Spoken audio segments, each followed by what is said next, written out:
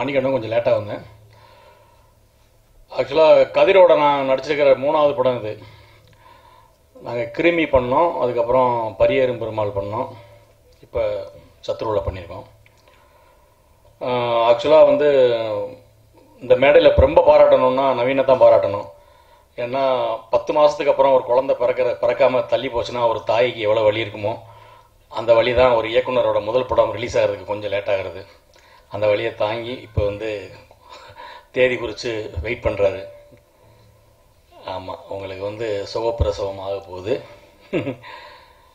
So உங்களோட பொறுமை வந்து மிக பெருசு. நான் அப்பப்போ ஃபோனில் பேசிக்குவோம், ஏதாவது உங்களை பற்றின செய்தியோ படத்தை பற்றின செய்தியோ வரும்போது எனக்கு ஞாபகம் வரும், நீங்கள் ஃபோன் பண்ணி பேசியிருக்கிறேன். அப்புறம் சிருஷ்டி இந்த படத்தோட கதாநாயகி என்ன ஞாபகம் இருக்கு அவங்களுக்கு? யுத்தம் செய்யல, நாங்கள் அவங்களோட சேர்ந்து நடித்தோம். நான் நடித்ததில் முதல் படம் தான். கரெக்ட்.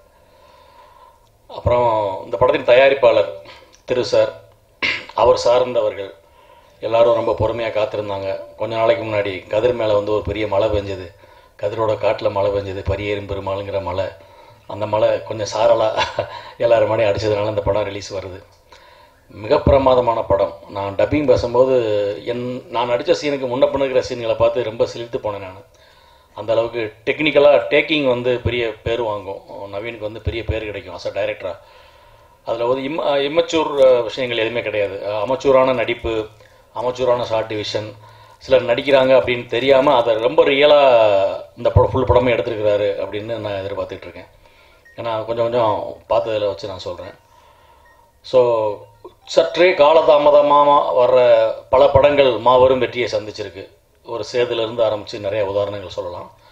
அந்த மாதிரி சத்ரு மாபெரும் வெற்றி படமாக அமைந்து கதிருக்கு அடுத்த ஒரு பரியேறும் பெருமாளுக்கு அப்புறம் இன்னொரு மாபெரும் வெற்றி படமாக இது அமையணும் முழு மூச்சாக நான் நம்பிட்டு இருக்கிறேன். கதிரை பற்றி 2 வார்த்தை சொல்லணும். அவரை வச்சு படம் இயக்குகிற இயக்குனர்கள் அவர் என்ன வேணாலும் செய்யலாம். அவர் கையை காலை உடைக்காமல் அவர் என்ன வேணாலும் செய்யலாம். அந்தளவுக்கு ஒரு ஆர்டிஸ்ட் வந்து டைரக்டர்ஸ் ஆர்டிஸ்ட் அவர். நான் பரியேறும் பெருமாளில் கண்கூட பக்கத்தில் இருந்து பார்த்துருக்கேன்.